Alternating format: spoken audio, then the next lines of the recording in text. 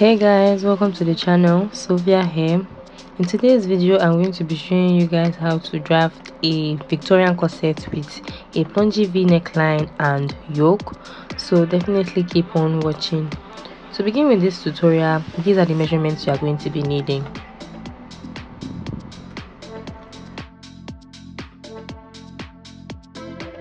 First off, we're going to start by drawing a straight line on the horizon to indicate our start point, and I'm just going to label that as the shoulder line.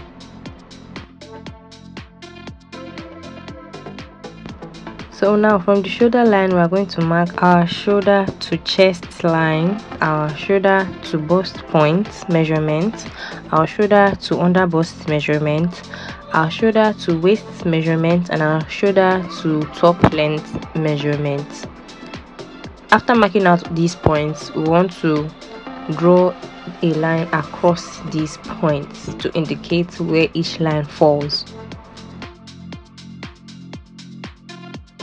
Please pay attention to what I am doing and saying, which is explaining, because I am using a pencil for this drafting. In case I make mistakes, I can easily erase, so that's why I'm using a pencil for drafting. Later on in the tutorial, I'm going to be marking out what we already have traced out with our pencil with a marker, so it's more visible. But for now, I know it's kind of faint, but just pay attention and you'll get it.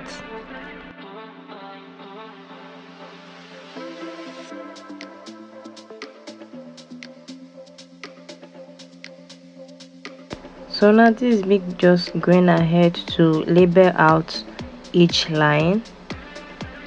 Like I said before, we have the chest line, the bust point, the under bust line, the waistline, and the top length. You see why I say use a pencil for drafting. I actually measured the top length longer with 1 inch, so now this is me just reducing it and erasing the first line I drew.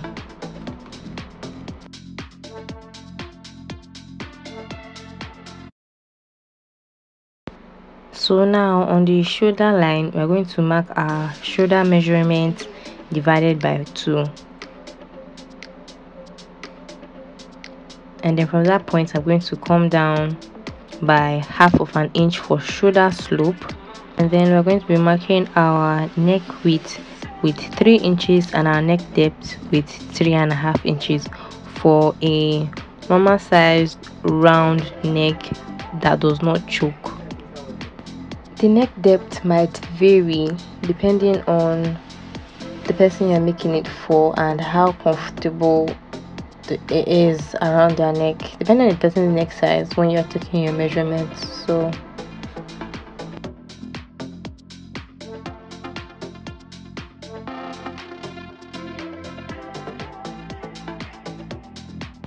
now you want to go ahead and mark your shoulder measurement divided by 2 onto your chest line and connect it straight down to the shoulder line, and then connect your shoulder slope to your neckline, and then locate the middle of your armhole line and come in by 1/2 inch on that point and connect your markings from your shoulder line to your chest line with a French curve.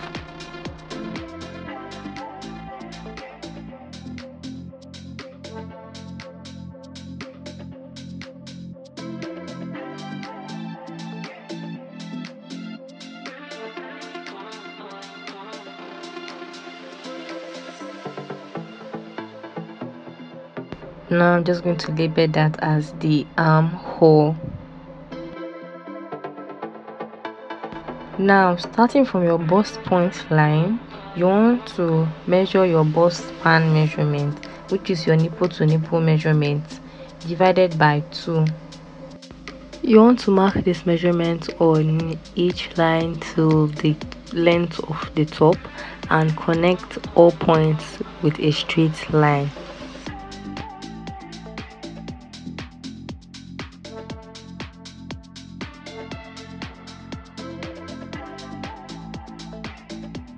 Now on the waistline, you want to come out by 1 inch on both sides, and then from the top length you can decide to come up by either 1 inch or half of an inch, or better still, you can leave it just the way it is. I'm leaving it just the way it is, and then I'm going to connect from the waistline to the top length line like this, as you see me doing in the video.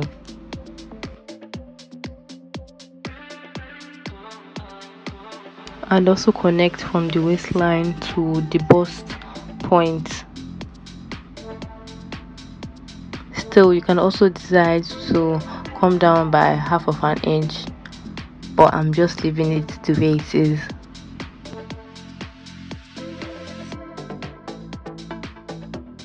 Now you want to locate the middle of your shoulder line and mark that point and connect that straight to your bust line. This is your shoulder dart. Now from your chest line, you want to come up by 1 inch to 1.5 inch, depending on the coverage you want from your over bust corset, but in this video I'm using 1 inch. And then this line will serve as our corset neckline. So now on this line, which is going across our shoulder, that line, we want to come out by ½ inch on both sides and connect that to the bust point.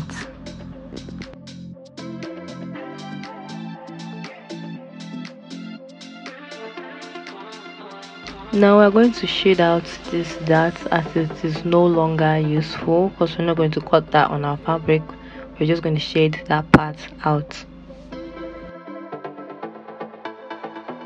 So now we'll go ahead and mark out our plunging-V depth. So you can go as deep as you want, but for this I think I used 4 inches, and I just used the French curve for a much more narrow V and more like a sweetheart curve at the top.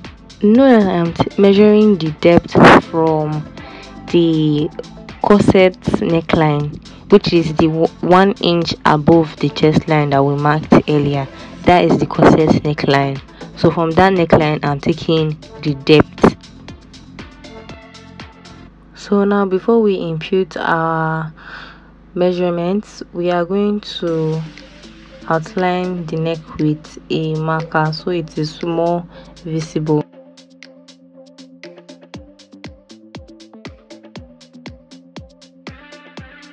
So now on our bust point line, we are going to impute our round bust circumference divided by 4. Our round bust measurement divided by 4, we'll impute that. And then on the chest line, we are going to impute that same measurement and replace the dart. So you're basically just going to measure the dart on the chest line and replace it. And then on the waistline, you will mark your round waist circumference divided by 4 and then replace the dart. Measure the dart and replace it. So now for the top length, you want to measure where your length is from your shoulder. So from your shoulder to your length of your blouse, you want to measure the circumference around that area. It is not up to your hip length, so you cannot use your hip measurements. You want to measure around that area and divide what you have there by 4 and impute it on your top length line, and then connect all your side point markings together. On the waistline, you want to come in by ½ an inch or 1 inch for waist snatching, or whatever amount you want to use to reduce your waistline. Now you want to measure around your under bust line and divide that by 4 and impute it. Usually it is the same thing as your waistline circumference measurement, so you want to measure around that area and divide it by 4 and impute it on your under bust line, and then measure what is left and divide that equally onto your dart line, and then reconnect with a French curve to bust your point line, from your bust point line to your under bust line, and then from that point you connect straight down to your waistline with a straight ruler. You can see I'm connecting straight from the under bust to the waistline. If you want to go straight down to the top length, you can do that, but I did not do that in this tutorial.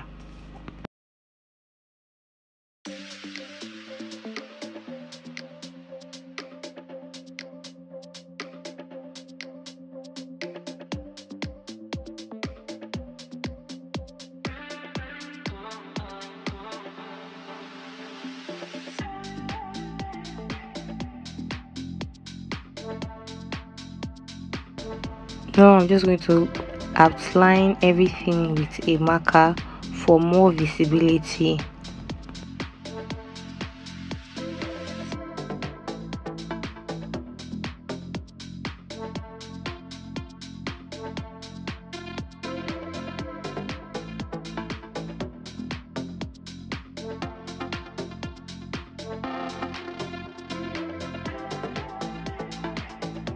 So now for our bust dart placement, we are going to come down from our bust point with 1 inch and connect that point straight to our bust point.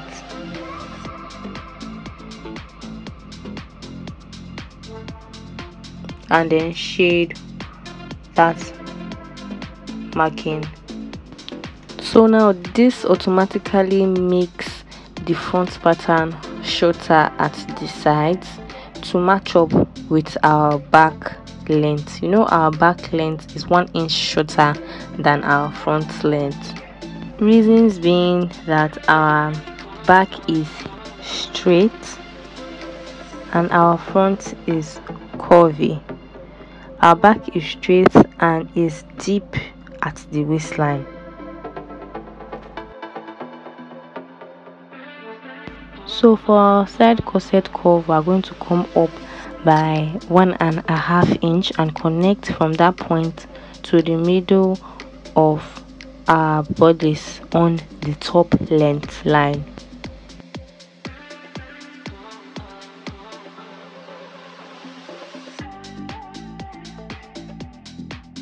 So now you want to go ahead and label your center front and your side front, or you can just use numbers the way I use numbers here. So we're going to be snatching the waist a little bit more from the front, so we're going to be coming in by 1/2 inch. You can only do this if you are going to be applying boning channels to the middle front of your corset. If the front of your corset is not going to be sewn, it's going to be unfold, then you are going to skip out on this process. But for this plunging-V neckline, I'd advise you add boning channels to the front of your corset for more support to the neckline.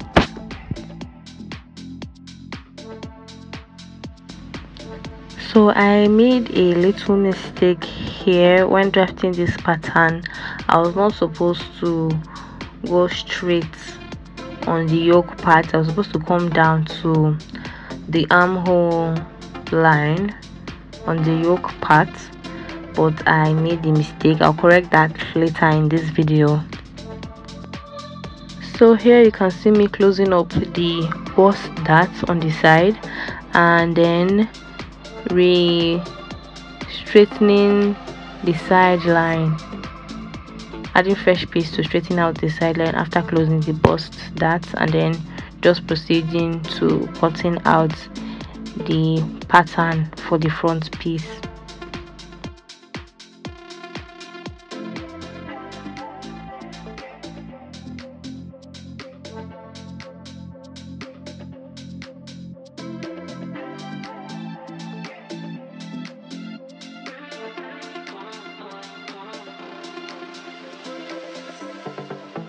So now placing this pattern with closed up side bust dart onto the original length that we used, you can see that it is reduced with 1 inch.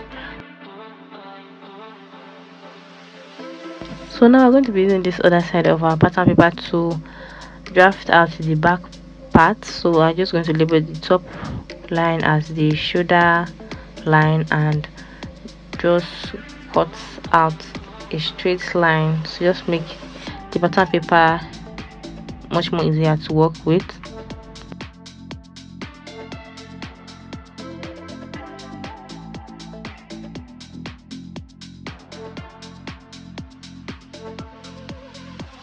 So now, with our back length being shorter, we cannot use these lines that we marked for our back drafting.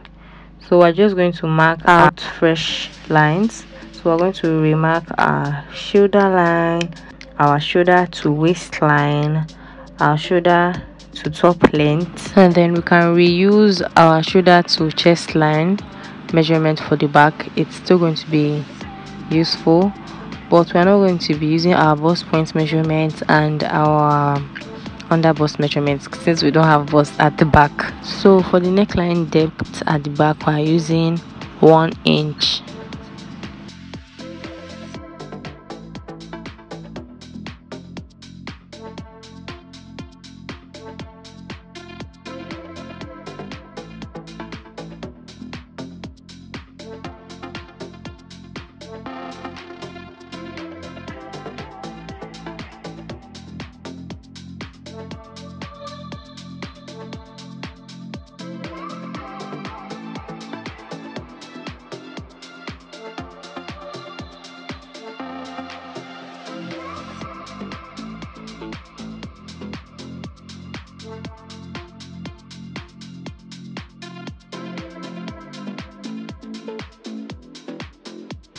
So these are new top length for the back and our new waist length. So everything for the back is marked out in black marker to avoid confusion because of the other labels we have inside this pattern paper. So from the chest line, you want to go up by 1 inch to create the corset neckline just as we did for the front, but it is not really necessary for the back. It will depend on the style, the neckline style you want to use for the back of your corset, but for mine it's not really necessary. So now I'm correcting what I told you guys of earlier. I'm curving the neckline to the chest line curve.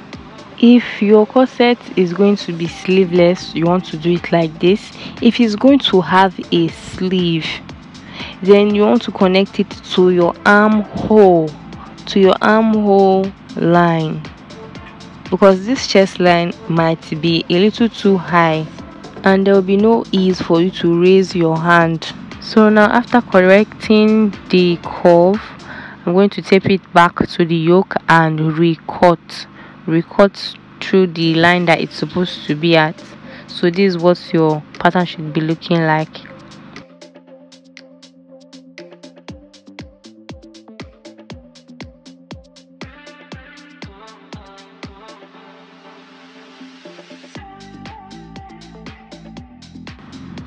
So now at the chest line, we are going to go ahead and impute our round bust circumference divided by 4, and on the waistline we are going to impute our waistline measurements divided by 4,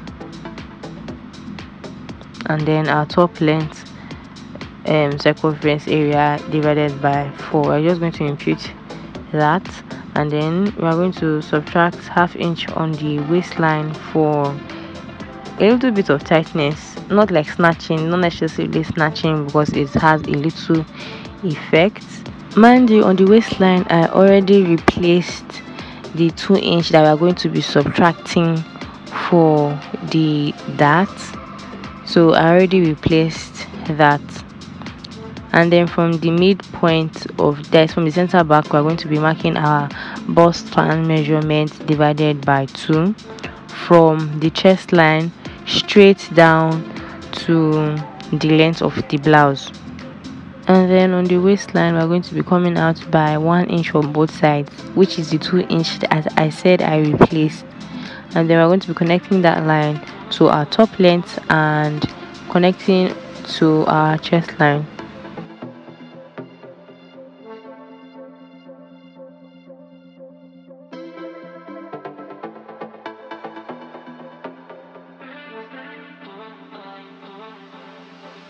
So now we're going to come down from the chest line with 1 inch and connect that to the chest line curve.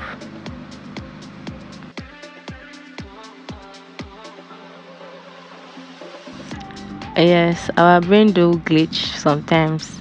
So this was me just trying to figure out my chest line, and then so that I can come down by 1 inch from the chest line and then connect to our chest line curve. So I just used a French curve to connect that point together. So now this is the neckline style for the back part of the corset.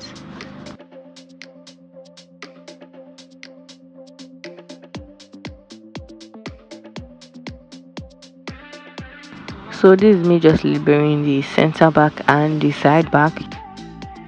So now we're going to do waistline deduction, a zipper deduction, what do they call it? I know we don't have a zipper, but to give it that shape at the back when we lace it, so it's not just straight, so it has that curvy shape. I don't know how to explain it. Like the way it would normally be as if you had a zipper, the way it would go in at the waistline. Yes, so you want to go in at the waistline with 1/2 inch and then shade that out. You can decide to leave your pattern like this, but I'm going to go ahead and snatch the waist a little bit more and create more boning channels for the back. So I'm going to measure what is left at your waistline and divide that into 2 and mark the midpoint, and then come out by 1/2 inch on both sides, and then go to your top length and also measure what is left at the side and divide that by 2 and mark that point. Now connect from your side markings to your top length marking and connect that to the middle of your side piece neckline and shade out the darts because it will no longer be needed. So now we have 2 side pieces, side piece 1 and side piece 2, but I just labeled mine 1, 2, 3, which is center back, 1 side piece 1, which is 2, and side piece 2, which is 3.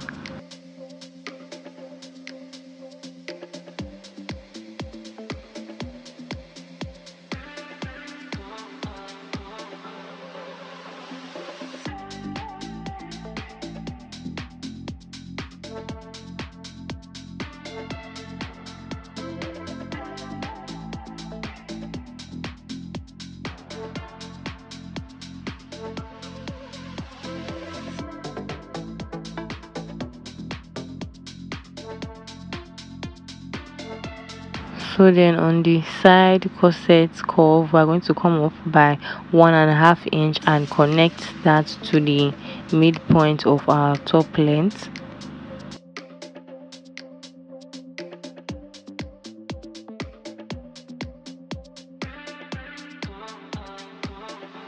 And then you just go ahead to cut out the pattern.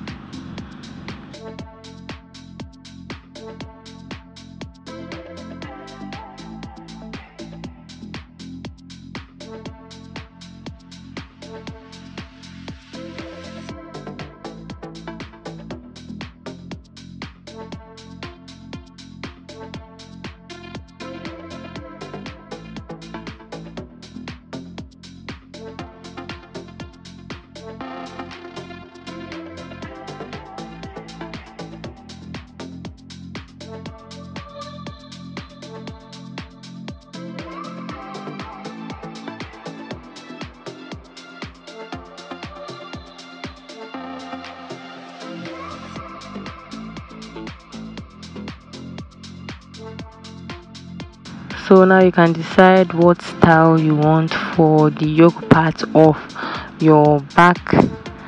But for this particular one, I came in by 1 inch on the neckline and then connected from the neckline width on the shoulder line and just connected it down with a straight line. And then you can decide what you want to do for the lacing part of your corset, if you want to install eyelets or you want to use loops. So this is what I use my pattern to create. I am very sorry I could not film a tutorial on this, guys, because of limited time. I had to create this dress. I was so pained, but I have a lot of tutorials planned out for you guys. So this was the final look, guys. Please make sure to give this video a like, comment down below what future videos you'd like to see, subscribe to the channel, share this video with people you know will be interested in learning this tutorial. Thank you for watching, guys. See you in the next one. Bye.